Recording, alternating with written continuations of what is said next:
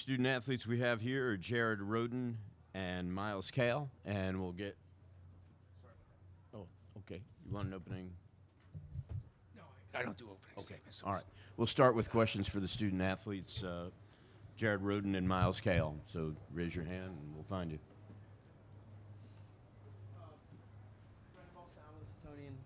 Just wait for the mic there. All right. Yeah, Brendan Belsound with the Setonian. Now that it's all said and done, what are you guys going to miss most about this program? Just the culture, the family life, just the development here. I think is unlike no other that I've ever had. Just how close-knit the people are, how they make you feel when you wake up and you walk around. It's just unmatched. I felt like I came here as a young boy, and I'm leaving as a man. And the development and the things that Seton Hall has instilled in me, and amazing people like Coach Willard, something I'll never forget, and it'll change me as a man for the rest of my life. Yeah, I would just say the culture also, just the things that I took away from here. I came here a boy, and I left here a man, and Coach Willard did a good job just coaching me for my 5 years, and every year was very special to me. So nothing but love when I think about Seton Hall. Jerry Carino from Gannett, New Jersey. Guys, both of you can answer this. What was the difference in that game that resulted in a lopsided defeat? What did TCU do, or what did you not do that caused this? I just think TCU is a physical team. They rebounded the ball very well. They were well prepared, very well coached, and I thought they just played a very well overall game. It was very well rounded. The guard play was better than I actually thought. They got some dudes on their team, and they just had a better night than us. Yeah, what he said, same thing.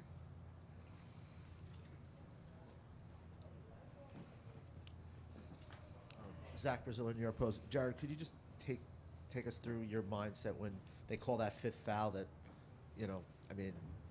just what was it like to realize my career is now over? I just made a basketball play. In the moment, I wasn't thinking too much of, if my career was over. My team was still in the game. There was still plenty of time left. So my thought was just encouraging my teammates until the whistle was blown. And the clock hit 0. So at that moment, I wasn't thinking about myself. I was just thinking about my teammates and, hoping that we can chip away as much as we could. How surprised were you by that call? I mean, it's basketball. Calls go and they come. So, I didn't have the best whistle tonight, but I'm just thankful to be able to play. Any other questions for the student athletes? Jerry Carino from Gannett, New Jersey. Guys, how would you summarize this season as a whole? I think it was a lot of ups and the downs, but that's just how Seton Hall is, gritty, play with a lot of pride. We faced a lot of adversity, but that's what we do. We go through it, and we stick together, and that's what we did the whole season. And we never budged, and we kept our heads straight all season. So. Heaven Hill here with WSU Sports. I appreciate you guys coming out here and answering these questions. Miles, you finished in double figures, one of the highlights tonight for the Pirates. Just give us an idea of where your head's at right now after you had a strong game, coming to this one as one of the few Pirates on the team with tournament experience, just how the night went and how you were keeping the guys level-headed as the game went on. I would just say I'm thankful to just be in this position. We, like a couple months ago, we didn't even know we was going to make it here or not. And we had a lot of adversity. We had to just stick with it throughout the whole season. So I'm just thankful just being this, and even my 5th year, just having this extra opportunity that I have. Thankful for the coaches, my teammates. They always wanted to see me do better and be great. I tried to show that today, but we came up short. So. Any other questions for the student athletes? Okay, thank you very much. Thank you. Appreciate it. And now, questions for Coach Willard. Joseph Hoyt, Dallas Morning News. Kevin, just how hard was it with Jared in foul trouble, and what does that kind of do to your offense, when you don't have him out there for the time you would hope? Yeah, I mean, we didn't have much room for error, and watching them play and seeing what they had went through the last 10 games and who they had played and how they played. I mean, I think they were 4-6, but Kansas 3 times, Texas twice. I knew they were going to be battle tested, and I just thought Bow and Miles were just, they were difference makers. We haven't seen. They remind me a lot of Gillespie and not Daniels, Jared. Gillespie and Moore. Thank you. 2 really, really strong guards. And we're just so thin on the guard front. I just thought they were the difference maker. Jerry Carino, Gannett, New Jersey. Kevin, this team has responded a lot when pushed this season. Why was they unable to respond tonight? You gotta give them TCU credit. I just thought they were much more physical than us.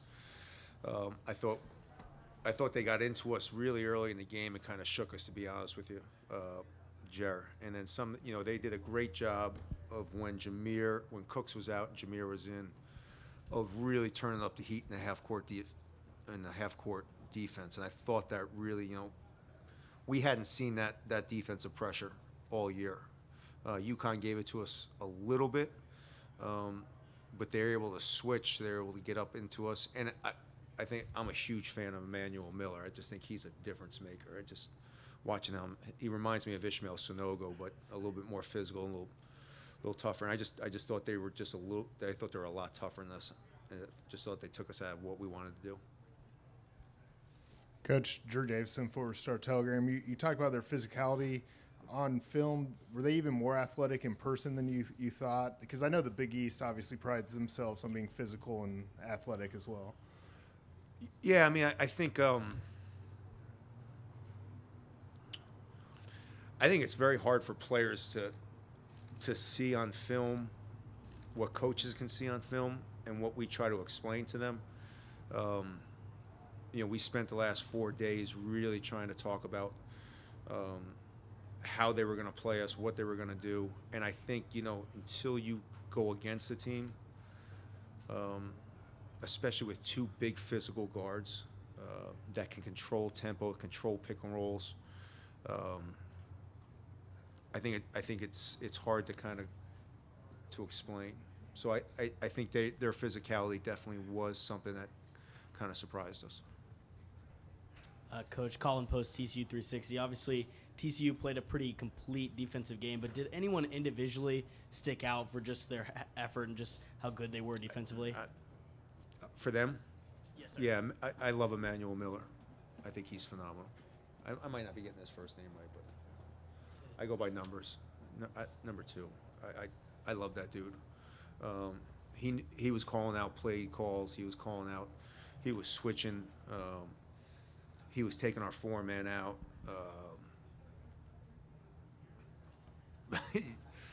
You could tell he was at Texas Tech because he plays defense like on that level. So, and I thought their guards. I thought Miles and Bow. I think they really look refreshed from what the grind they went through their last 10 games. They really did. They looked refreshed and playing like they played a little bit earlier in the year. So. They just outplayed us.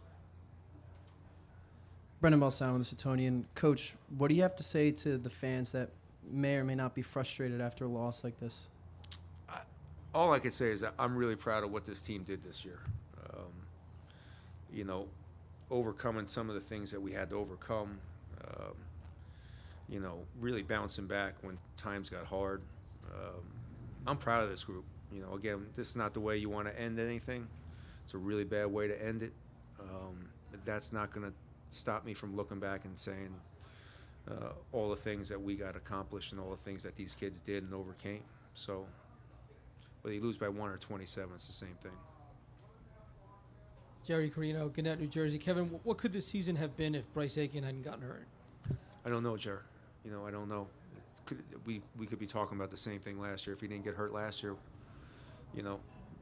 we'd won 7 out of 8 before he got hurt last year, and we lost our last 4. So I feel bad for Bryce. We're definitely a totally different team with him out there. But unfortunately, it's just hard to say. And one more question: what can you say about your protege, your right-hand man, Shaheen Holloway? Yeah, What he accomplished yesterday? I tell you what, I think that's been the happiest I've been. I've never watched a game so closely and so intently and cheered. So me and my son were in my room eating pizza, and I've never been so happy for a young man who's, when I hired him at Iona, he was an assistant for St. Pat's. And he has an unbelievable knowledge for the game. He has an unbelievable thirst for the game. And he's a tremendous person. He's a tremendous teacher. And he is going to be a tremendous leader for many, many, many years to come. It was one of my best days as a head coach. Zach Braziller, New York Post. Kevin, there's been a lot of rumors in the last day or so of you potentially going to Maryland.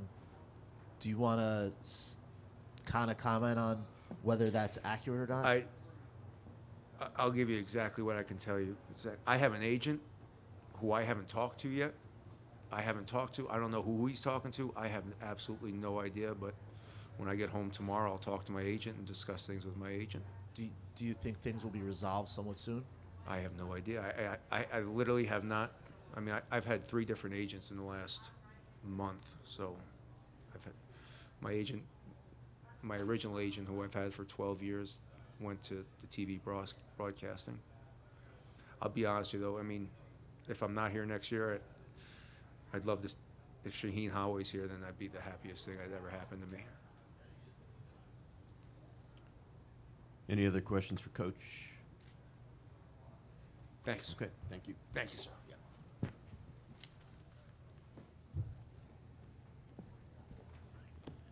Well done. Well done. Thank you.